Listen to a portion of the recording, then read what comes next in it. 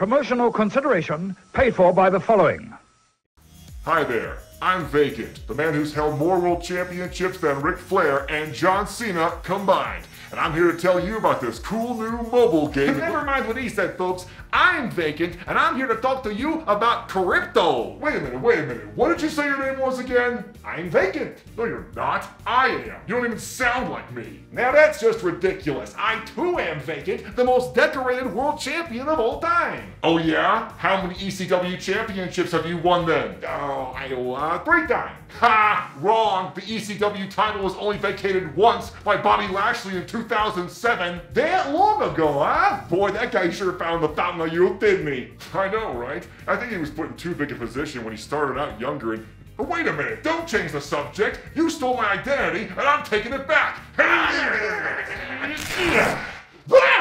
Identity theft can be a hassle. That's why you need Surfshark VPN. Surfshark encrypts your personal data so nobody can track or steal it. Get safe, secure internet access from anywhere in the world. Jump to one of thousands of global servers and unlock streaming content on sites like Netflix you can't get at home. Surfshark has tons of uses and covers an unlimited number of devices. Want to learn more? Support the channel by downloading Surfshark with the link in the description. Use the code WREGRET to get 83% off, plus 3 extra months of service and their antivirus program for free. Well, I can't believe this. It was my younger brother Abeyance this whole time. That was for burning down our parents' funeral home when we were kids. Hey, let's do it for the content. Mega Ran. Let's go. Let's get it. Dick Kick City. It gets gritty when Mega Ran come through. The kid gets busy. Work yourself into a shoot, but you know it's legit. Like what you like, just don't be a dick. Hey, wrestling with regret. Let's get it. What's that scent? Maybe you should bottle it. Drink it and spray it on, get Claude to model it. 8 years in, can't look back. Who else can make velour sweatsuits look whack? Wrestling with regret. Let's get it, yeah! When I began watching wrestling in '98, something that captured my excitement more than anything was anytime a wrestler would jump from one company to the other and make a big splash. I really enjoyed the spontaneous feel of it. With a couple of exceptions, the moves were all surprises, like a run-in or a shocking debut promo. For a while, it felt like these kind of moments happened on a weekly basis. It was a big part of what made wrestling so fun to watch back then. But while the WWF and WCW were going back and forth for rating supremacy, behind them was ECW, the third of the big three. Though they lacked the budget of the bigger companies, the talent pool was deep and competitive throughout the mid to late 1990s, and that meant from time to time these extreme stars would venture out to the bigger pastures of New York and Atlanta. Some of those who left ECW would go on to become Hall of Famers, guys like Mick Foley, Rob Van Dam, the Dudleys, and so on. Some carved out great and lengthy careers for themselves, like Lance Storm, Stevie Richards, and Raven. Then there was everyone else. This week, we're honoring that specific few, the ECW wrestlers who jumped ship to other companies during the Monday Night War, but discovered that the grass wasn't always greener on the other side. For whatever reason, these folks never lasted long or did nearly as well as they had in the Extreme promotion, which sometimes even led to them going back to the company they left in the first place. Because we're focusing on the specific timeline of the Monday Night Wars, that means I won't be talking about wrestlers who left ECW after the company folded. That means no Dreamer, no Rhino, no Justin Credible, no Jerry Lynn. Though I do want to honorably mention Kid Cash and Easy Money, the latter known in WCW as Jason Jett. The two of them fled to WCW after ECW shut down in February of '01, probably unaware that their new home was on its way to Shutdownsville. But at least Jett got to work the final WCW pay-per-view. Cash only made his debut on the last episode of Thunder. Hello and goodbye. I've already talked about Taz and Mike Awesome in separate full-length videos on this channel, so I won't be going into too much detail about them here. Both men came into their respective companies under big memorable circumstances. Taz debuting at Madison Square Garden, Awesome jumping ship while ECW champion. And while they were certainly reliable hands through the rest of the Monday Night War, and while one of them is obviously still relevant to this day, it's safe to say their runs during that specific time period weren't as good as what they had before. And in case anyone asks, I won't talk about Al Snow in this video either, not out of spite for the Ultimate Deathmatch movies or anything, but I wouldn't consider him an ECW original in the same way I would, say, Mikey Whipwreck or Public Enemy. Snow's big run there came when he was on loan from the World Wrestling Federation, part of a talent exchange between it and ECW. That was where he took on a schizophrenic gimmick and introduced the uber-popular Head, which he then took back to the WWF. It's the backstory a lot of newer fans like myself really knew him for, but doesn't exactly make him an ECW guy. And with those caveats out of the way, let's begin! Let's begin. Let's turn down the music for this part, okay? Can we... hello? If you want to talk about wrestlers who were made for this category, it has to be Shane Douglas. He became one of the first to reinvent himself in ECW after failed runs in both the WWF and WCW. His time in Atlanta and the resentment he felt after working there was the catalyst for his evolution into the franchise of ECW. In a move that kickstarted Extreme Championship Wrestling's new direction, Douglas infamously threw down the NWA World title after winning it in August of '94. Though he railed against the big promotions, he wasn't above taking big promotion money when he came back to the WWF in the summer of '95 as Dean Douglas. In the era of occupational gimmicks, Dean's real-life experience as a school teacher led to this incredibly corny character who cut promos in front of a chalkboard and graded the performances of other wrestlers. Everyone knows that job's for folks like me. Eventually, Dean crossed paths with Razor Ramon, who is considered to be the gateway to the main event. Have a good match with him, you were golden. If not, it's Sparky Plug territory for you. Razor was allegedly unimpressed with Douglas's performance, which led to he and the Clique burying Shane to management. Douglas did get to hold the Intercontinental Championship previously held by Shawn Michaels for all of 20 minutes before he lost it to Ramon that same night. Butting heads with Vince regarding push, pay, and injuries led to Douglas's departure from the company in early '96 and his swift return to ECW. His second run there was even bigger than his first, as he'd go on to win the television and world titles 2 more times each. But by mid-1999, disagreements with Paul Heyman, like for example over when Shane had to max out his credit cards to help pay for the company's travel expenses, you know, the huge, led to Douglas leaving the company yet again, this time for WCW. As opposed to how he was portrayed in the Federation, Shane more or less got to stay the same person when he jumped to Atlanta, immediately forming the Revolution with Chris Benoit, Dean Malenko, Perry Saturn, and Perry's cool hat. But upon Vince Russo's arrival to the company, Benoit was pulled from the group and turned face, which spelled the beginning of the end for the team. While Douglas certainly had the mic skills to carry them, injuries had been mounting and slowed him down considerably. Then Saturn and Malenko jumped to the WWF with Benoit and Eddie Guerrero, leaving Douglas to go on hiatus for several months. The franchise came back to be part of the New Blood storyline, pairing up with Torrie Wilson in a series of infamous matches with Billy Kidman. Paul Heyman only wishes he could have booked the Viagra on a pole match. Perhaps Shane's greatest highlight during this time was beating General Hugh G. Rection, not in the aforementioned pole match, which would have made sense, but rather a normal contest to win the US Championship, only to drop it to Rick Steiner weeks later. He sat out the remainder of his contract until WCW was bought by the WWF in March. And based on their history, I'm just going to assume the phone did not ring for Shane for that invasion angle. Thanks to his WCW run, Shane probably fared better than everyone else on this list in terms of being pushed on a national scale. But after being pushed so hard in ECW as their equivalent to Triple H, or is it the other way around, everything after that felt like chump change. Chronic injuries and a lot of burned bridges ultimately kept Shane from finding an identity beyond the man who helped bring ECW to the forefront as their top heel. Good thing he's got his acting career to fall back on. Jobbers die, not main eventers. You asshole! Speaking of death, nobody in wrestling was more death-defying than Sabu. Perhaps no other wrestler was more responsible for establishing ECW's early rep with his human highlight reel antics. There are only a handful of wrestlers you can point to as the most influential to our current generation, and Boo easily belongs in that group. In September of '95, Sabu was in the off portion of his off-again, on-again relationship with Paul Heyman and accepted Eric Bischoff's offer to join WCW. Did Bischoff really want one of wrestling's hottest underground stars, or did he just want to stick it to ECW? It had to be the latter of the two, because what did Eazy-E expect from Sabu in WCW? As has been recalled countless times over the years, Turner's standards and practices were notoriously strict on what could and couldn't be done on WCW TV. And let's just say most of Sabu's standard spots belonged in the couldn't category. Take the barbed wire, chairs, and blood out of Sabu's repertoire, and it feels like Evel Knievel going 8 miles an hour on a go-kart track. Give credit to WCW, they did allow Sabu to implement his tried and true parlor trick of putting people through tables, which he did for most of his run, a total of 4 on-camera appearances across 2 months. The biggest moment of this run came at Halloween Havoc '95, when he beat Mr. JL in a spot-tastic match that barely went more than 3 minutes long. And since the show took place in Detroit, he was accompanied to the ring by his uncle, the original Sheik, who decided to punctuate the victory with an unplanned fireball to the face. One more match the next night on Nitro, and that was it for Sabu before his WCW career went up in flames. You know what Sabu's problem there was? His pants weren't nearly baggy enough. He could have changed gimmicks and fit right in with our next entry. Yeah, yes, y'all. Yes, y'all. Yes, y'all. Embodying the rise of hip-hop and white suburbia in the early 90s, Public Enemy was a perfect gimmick for its time and place.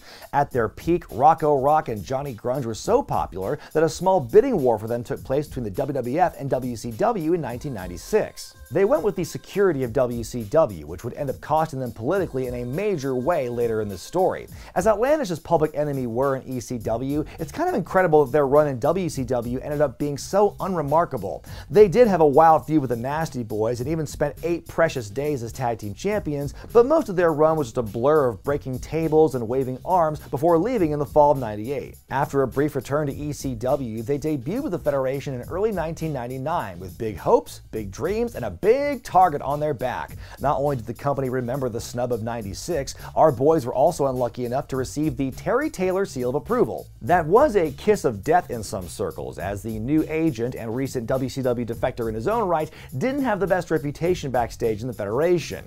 They just... wow, they really hated the rooster gimmick, you know? Flyboy Rocco and Grunge did themselves no favors by trying to change the finish of a match with the APA that March. Though it may have seemed selfless of them to ask that they themselves be put through tables, Bradshaw and Farouk made it abundantly clear they didn't have time for that shit. Public Enemy spent 4 minutes getting the shit shot out of them, and that was pretty much their biggest highlight in their whole 2 or 3 month run. Well, that and a really fucked up moment that I feel nobody talks about. Somebody help! Rocco! That's Flyboy Rocco from Public Enemy. Rocco! Somebody help! PE's short run was so bad, the Dudley Boyz WWF tenure began later that year on ridiculously thin ice simply by association. But unlike Public Enemy, Bubba and Devon managed to pass the APA test, and the rest is history. The guys soon came back to familiar territory in WCW for a whole 2 weeks on a per-appearance deal. The peak of this run came at Bash the Beach '99 when they took part in the Junkyard Invitational, a hardcore match in an actual junkyard. It was hard to watch, not just in the literal sense on account of it being terribly lit or that you could hardly tell who was who, but that the match resulted in numerous legitimate injuries to the wrestlers since nothing was gimmicked or planned out with the performer's health in mind. Whew, that junkyard match was hard to get through. Let's change gears to something a little more palatable.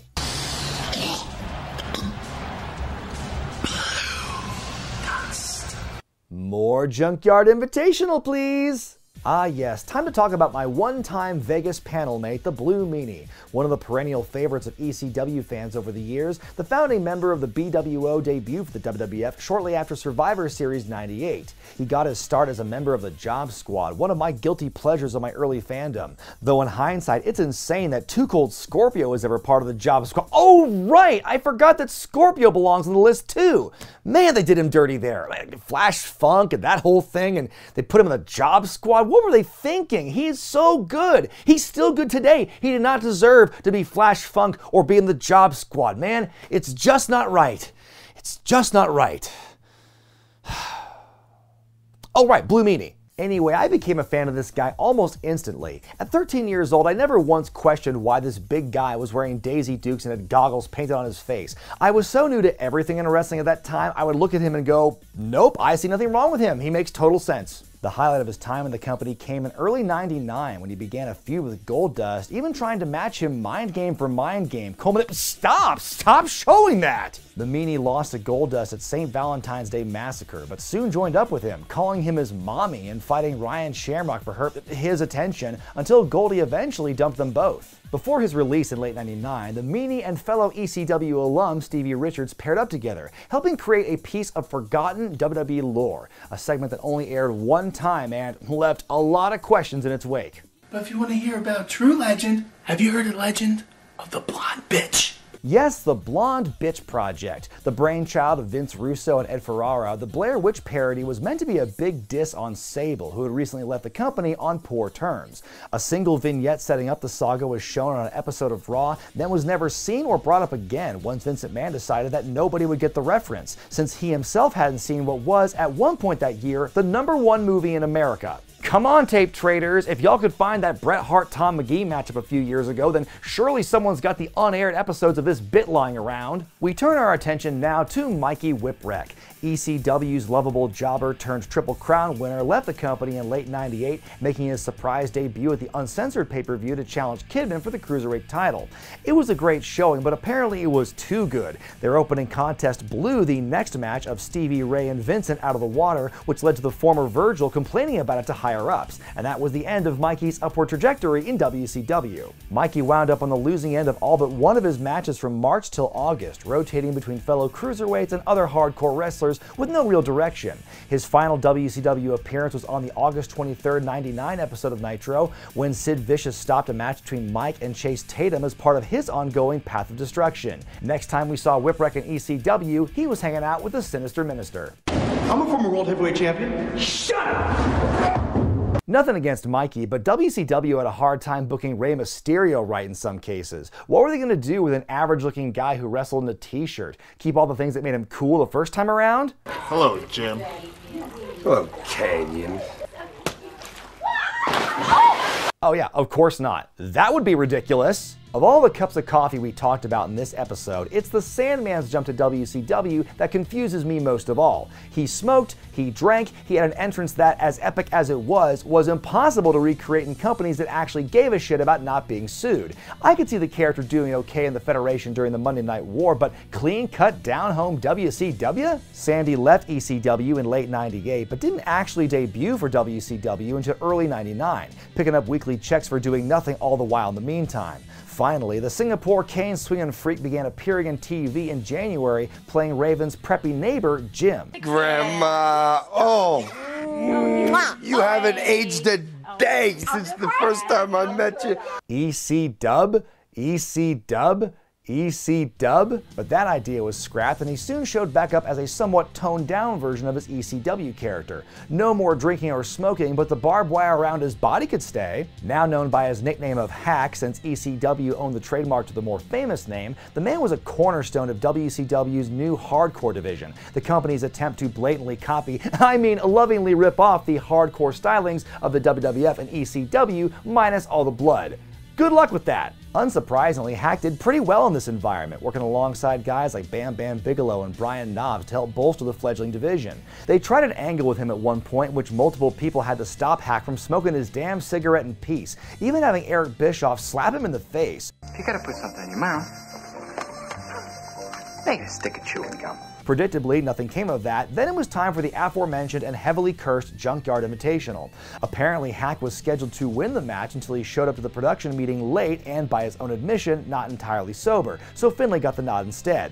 All Sandman got was a separated shoulder, an injured neck, and a pink slip while he was recovering from those first two things. The Sandman returned to ECW in October of '99 with his proverbial kendo stick between his legs, where he remained until the company folded. He would win the company's world title for a record 5th time at ECW's final pay-per-view before losing it to Rhino only minutes later. And on that note, we conclude our journey looking at ECW's least inspiring defections. These guys were no Mick Foleys or Rob Van Dams or Dudley Boyz, but they hold a special place in my heart nonetheless. I'm really glad I finally got to do this video because I've spent my entire wrestling fandom questioning how hires like this even went down. For some fans, griping that wrestlers aren't being used correctly in a new workplace is nothing new, but man oh man were they justified in their anger with these guys. But I suppose in the end, the legacies of these workers will always remain in the land of extreme. Wonky booking and or lousy reps outside that world be damned. They may not have been used to the best of their abilities outside of ECW, but the fact that I've spent the last 21 years just dying to talk about them proves they still made a lasting impact. What were some of your favorite moments of ECW wrestlers showing up in other companies? Did I miss anyone in particular? Let me know in the comment section below. I'm Brian Zane, and I'll see you next time. A lot of guys call themselves hardcore. You see him coming out to the ring with barbed wire wrapped around him. Well, he's in the fencing business. I was the first man to take down these ropes and put up barbed wire and have a match in between them. I was the first man to wrap barbed wire around a baseball bat.